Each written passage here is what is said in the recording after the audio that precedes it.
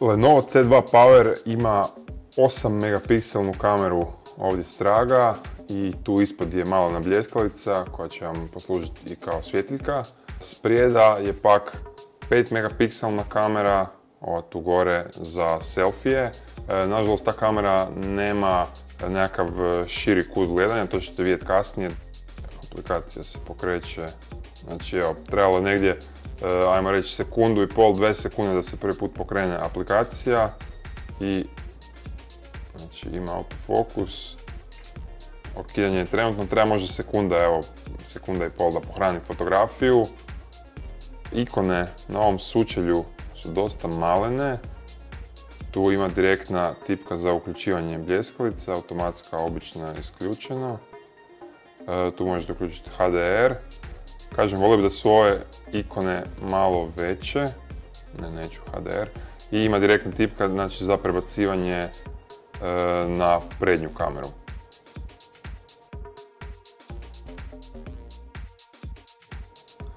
Što se tiče nekakvih naprednijih opcija, dakle kad tu kliknete sa strane imate ove panoramu, dakle možete snimati panoramu koja će ispast ok, treba malo više truda da panorama ispadne dobro.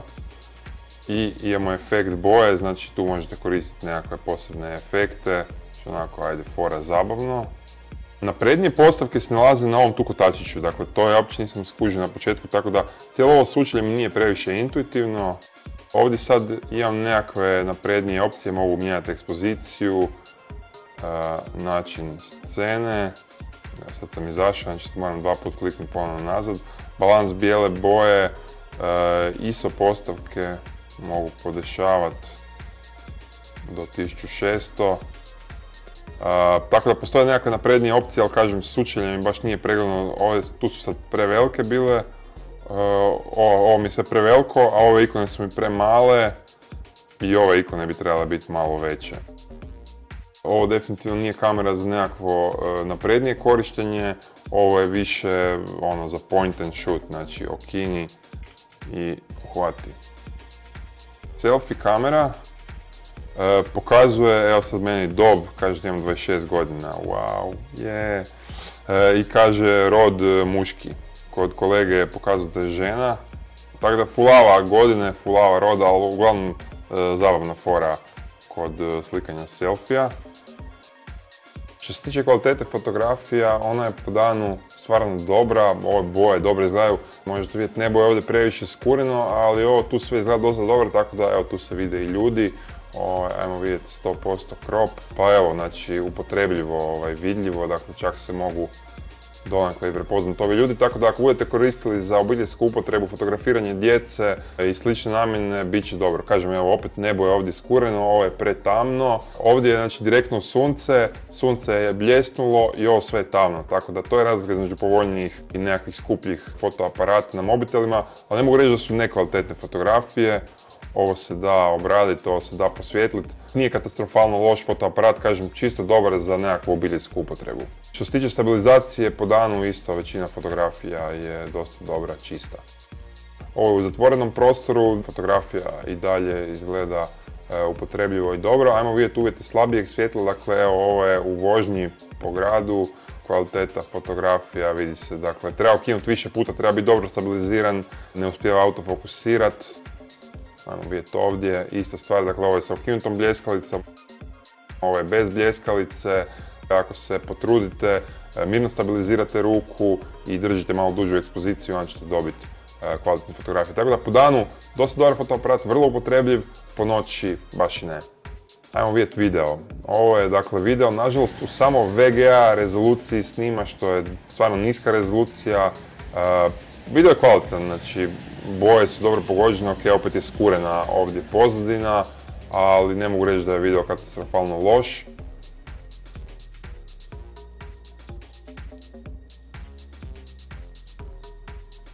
Što se tiče videa po noći, uvjetima slabijeg svjetla, evo, upotrebljiv je, ali ono, dosta niska rezolucija, ima šuma, stabilizacija već baš nije nekako idealna. Mislim, upotrebljiv je video, kažem, za nekakvu osnovnu namjenu bit će ok, ali nemojte očekivati čuda.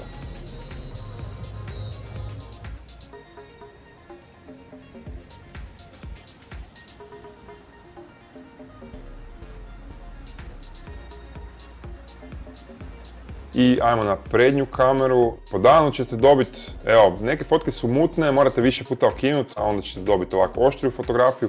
Jedno što su ovi tu dijelovi mog čela, dakle ovo je skureno, ovaj isto straženi dio je dosta spaljen, ali sve u svemu ono, upotrebljivo za selfie, viša rezolucija, evo vidite kako je nebo skureno iza, ovo je previše spaljeno, ali ja se vidim dobro, tako da ono, dobit ćete vrlo upotrebljive selfie, ovdje malo bolje, opet isto je spaljeno i ovo je sasvim zadovoljavajuće, ovo nije nekakva loša kvaliteta, ok, ima nešto šuma, ali kažem, čisto dobro, čisto upotrebljivo, skroz solidne fotke.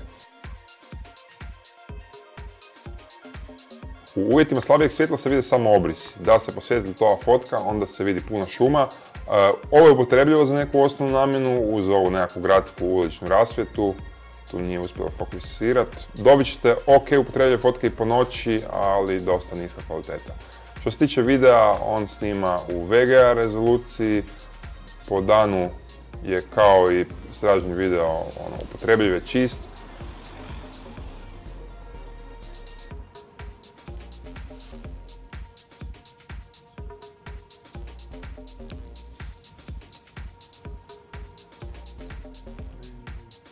Po noći je video, kažem, donekle upotrebljiv, vidi se dosta sjene, njega već ne možete potamniti, osim ako nemate nekav video editor.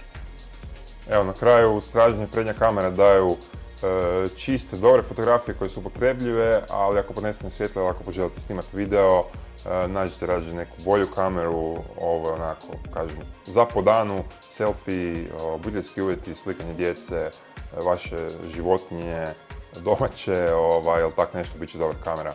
Hvala na gledanju i vidimo se u nekom drugom videu. Bok!